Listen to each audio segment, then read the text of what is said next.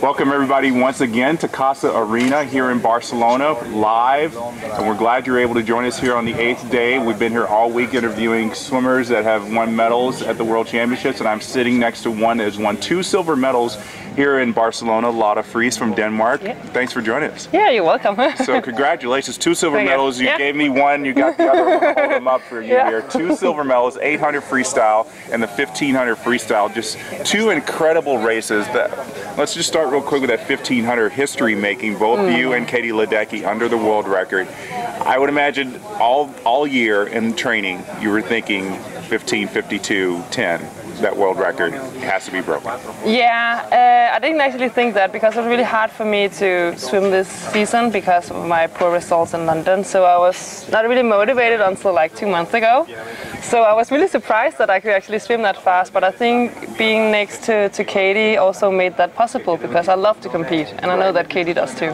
So if you think if Katie hadn't been there, you might not have even been able to break 16 minutes? Is that what you're saying? I don't think it would have been that fast, at least. Yeah. I think it would have been fast, but I think it would just have not been under 40. Sure, absolutely. So when you touched the wall and you turned around and saw that you had broken the world record, you were under a world record, what was going through your head? I was really stunned because right before the final I was hoping to be able to go down and try and push the European record of 44. So being under the world record and being under it with that much was just amazing. I mean, I didn't expect that at all. Right. Now, the World Championships is the only place they do the 1500 for the women.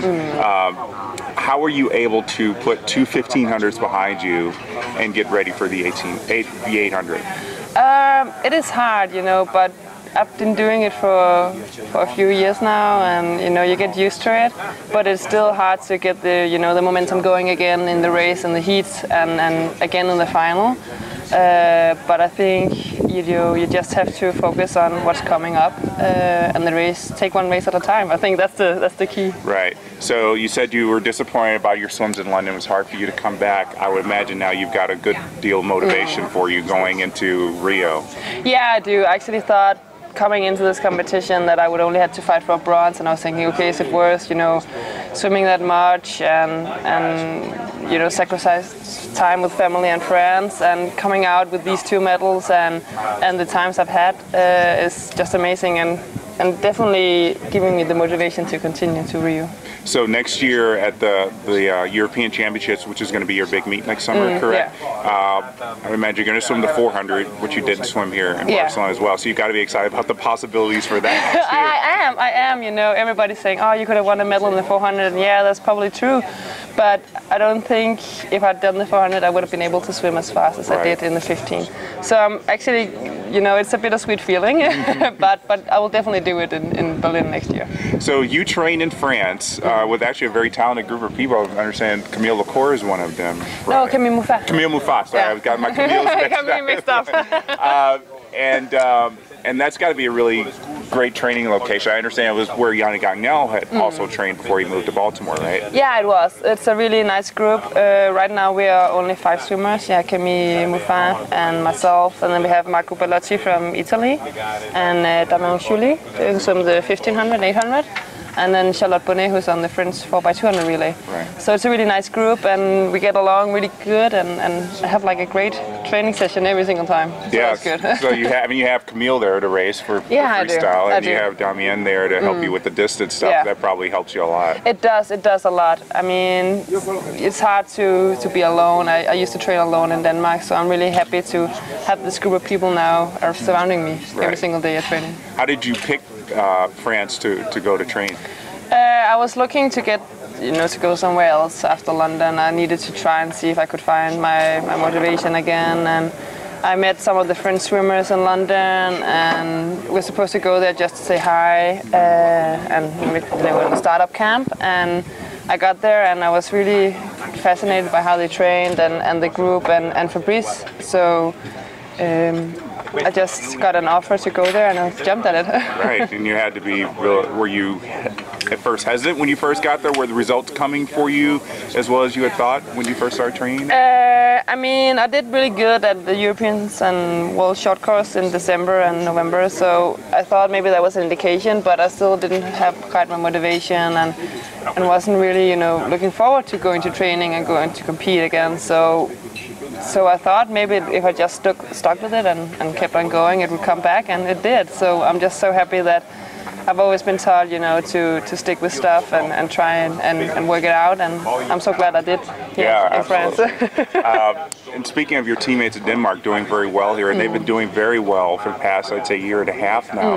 What do you attribute to people like Jeanette Ottesen Gray, who won the 50 fly last night? What do you attribute to Denmark really making a statement now in the world? I think we're just a really, you know, we are a really small country. We're only four girls here.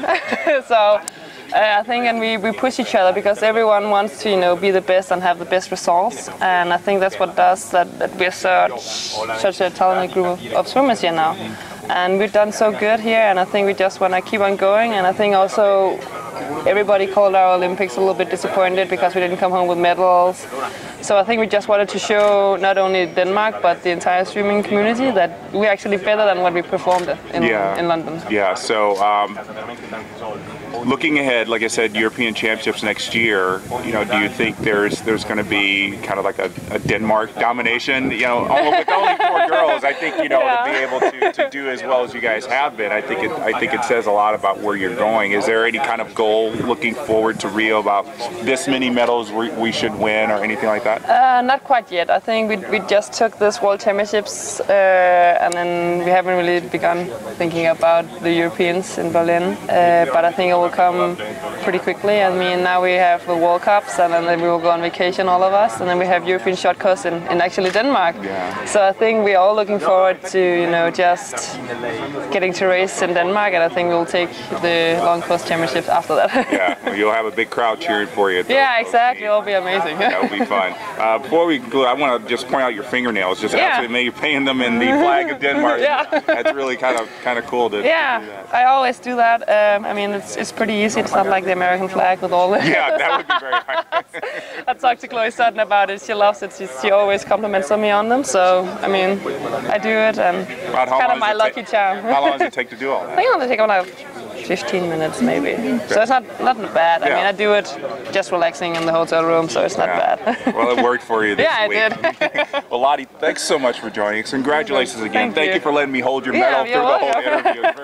It is very heavy and very big. So 2 silver medals, 800 and 1500. We're looking forward to seeing you again in the pool. Yeah, me too. All right, so that's going to wrap it up here for Casa Arena, not just for today, but this whole week. We thank you all for joining us throughout all 8 days here in Barcelona. We've had a lot of fun. Thank you to Arena for letting us be here every day, and we thank everybody who joined me for our interviews. And we thank you at swimmingworld.com for joining us. Thanks a lot.